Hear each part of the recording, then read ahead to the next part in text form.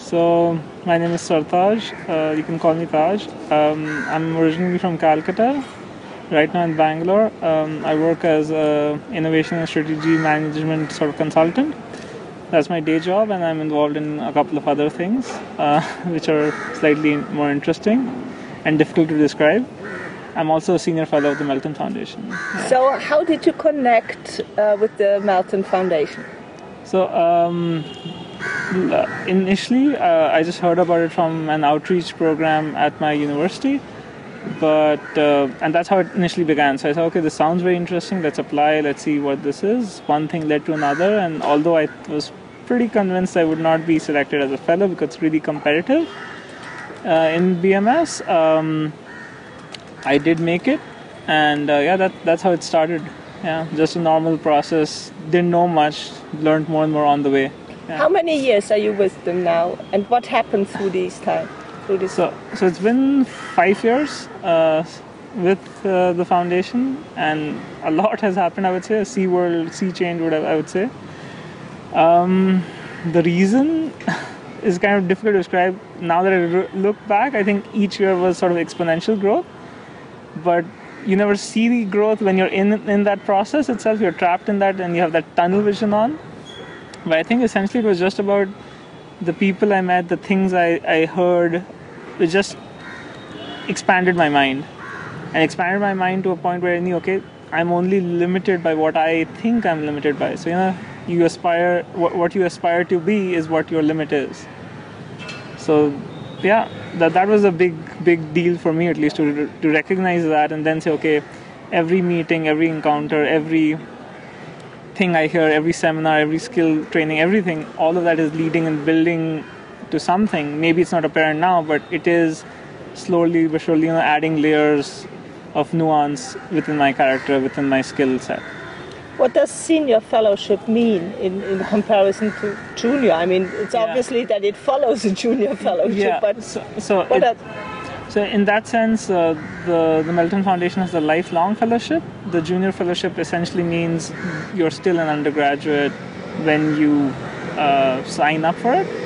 The senior fellowship simply means that you've sort of graduated and moved on, and hence it's a less structured program, but it really opens up. So essentially you're saying, okay, now you have a certain skill set, we've trained you to a certain degree, and now essentially it's open-ended. What you're a responsible person, you've been through this, what do you want to achieve now? So they essentially, I see it as level 2.0, where they say this is like a canvas, what do you want to achieve using the foundation as a support network. Yeah. Do you have any plans? Any specific plans?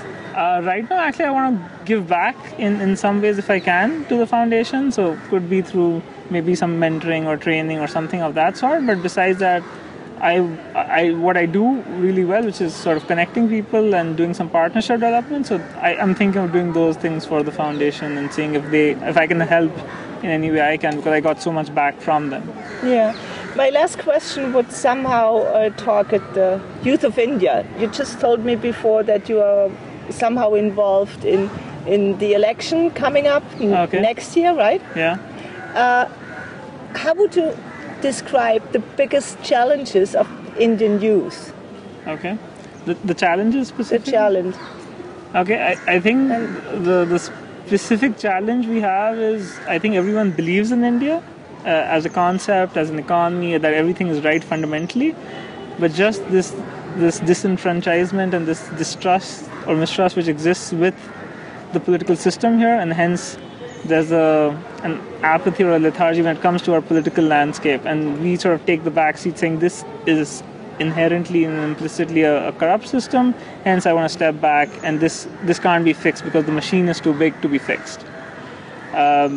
I think that is a big deal for most people, because besides that, everyone I know who would be in the youth category is concerned about, okay, how can we gain core issues like education and infrastructure, because we have seen more economic mobility than in the previous generation, and our expectations are, I think, of a more global nature.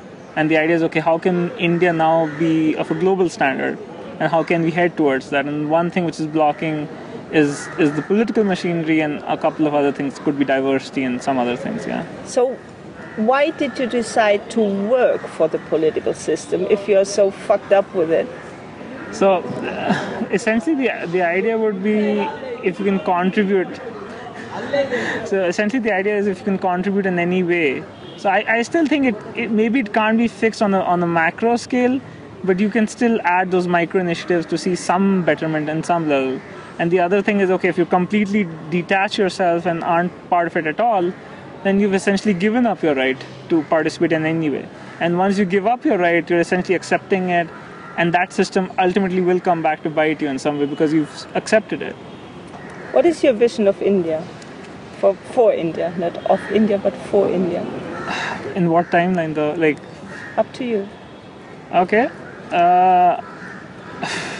I would really think in the coming few decades. So definitely within my lifetime, I think India is going to be the biggest economy. I see that happening. It's going to overtake China, US, essentially that. I see that happening. I also see a lot of big challenges when it comes to food security, water security. We just hit peak water. So there will be a whole set of challenges, and my vision is also that we will meet those challenges because I think the youth will get more involved.